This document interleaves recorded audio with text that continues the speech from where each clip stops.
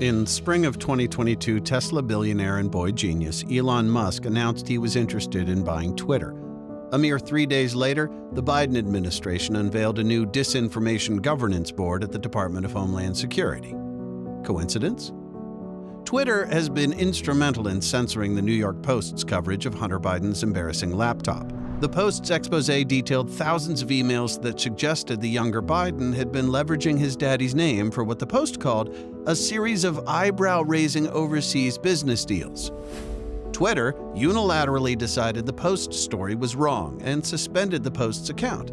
They also disallowed sharing of the story between users, cementing what many users had long suspected: Twitter leaned left and would clamp down on information that failed to suit their preferred narratives, a practice known as viewpoint discrimination.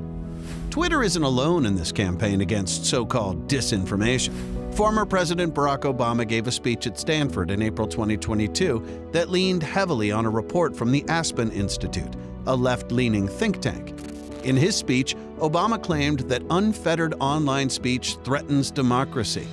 The former president painted a very frightening picture of what our Constitution calls free speech.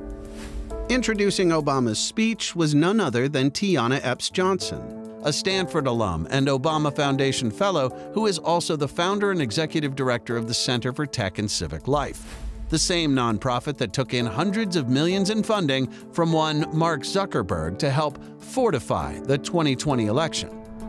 What's more, the Aspen Institute's Disinformation Commission, from which Obama pulled some of his themes, includes Twitter head of site integrity Yoel Roth, the same person responsible for blocking access to the Post's article on Hunter Biden.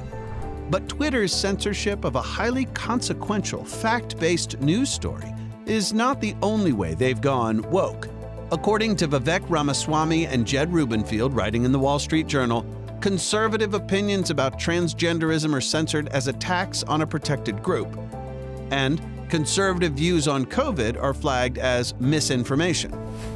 Twitter also removed President Trump's May 2020 tweet on violent protests that summer, which stated, "When the looting starts, the shooting starts," calling it a glorification of violence. Twitter later removed President Trump's entire account, but the disinformation czars at Twitter corporate ignored Iran's Ayatollah Ali Khamenei's tweets calling for the destruction of Israel and Colin Kaepernick's tweets supporting the burning of police stations. Users who claim the 2020 election was stolen will find themselves censored, but similar claims about malfeasance perpetrated by Russia in the 2016 election go untouched.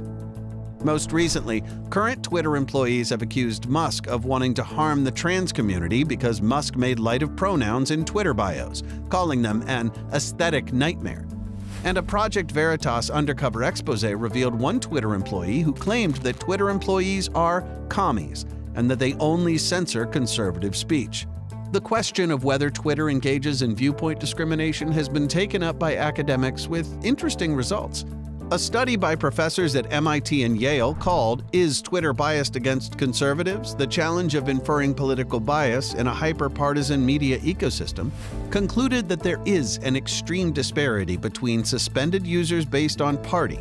7.7% of Democrats compared to 35.6% of Republicans whose accounts were studied. While the Federal Disinformation Governance Board was officially put on hold a mere 3 weeks after its announcement, expect the left to continue to try to define, with the help of their friends in tech, exactly what disinformation means.